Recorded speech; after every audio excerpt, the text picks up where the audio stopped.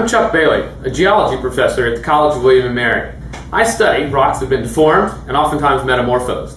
One of the things I want William & Mary geology students to be able to do is recognize deformed and metamorphosed rocks and the differences between those things. So, I asked my structural geology class to tell me a little bit about this rock, identify what it was, and discuss the metamorphic and deformation history that it experienced. So, let's see how they did. Yeah, this is a metamorphosed sedimentary rock. I'm thinking a quartzite. And the linear features I'm thinking are scolitos.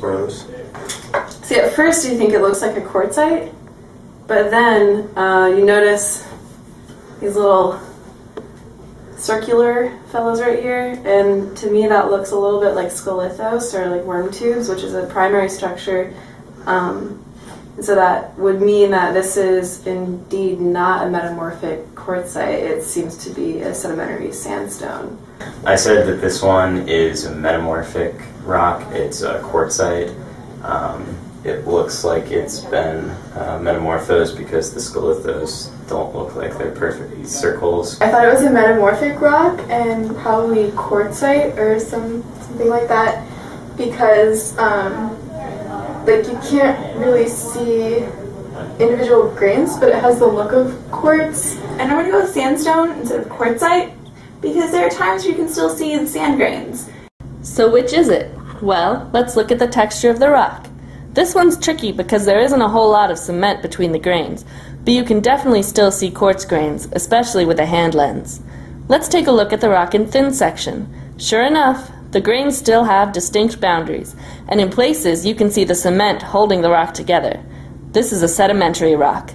These are scolitos burrows. Way back when this rock was still sediment in the ocean, little wormy critters burrowed tubes in the sand. These burrows have been preserved in the rock as trace fossils, and we generally assume that they were originally round at the top. If the rock gets deformed, then the burrows end up looking more elliptical.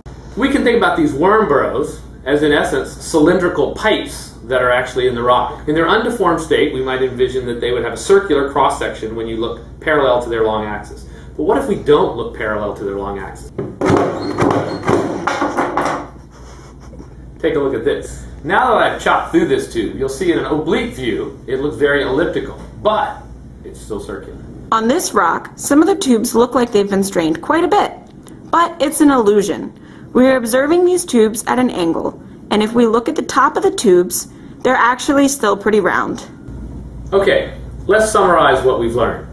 First, deformation really is a change in the shape of a material, whereas metamorphism represents really a wholesale recrystallization. Oftentimes there's chemical change involved.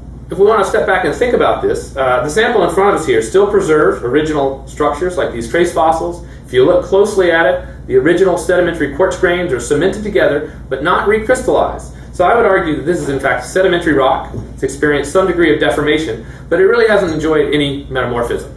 So remember, rock stars, don't diss deformation and never mock metamorphism.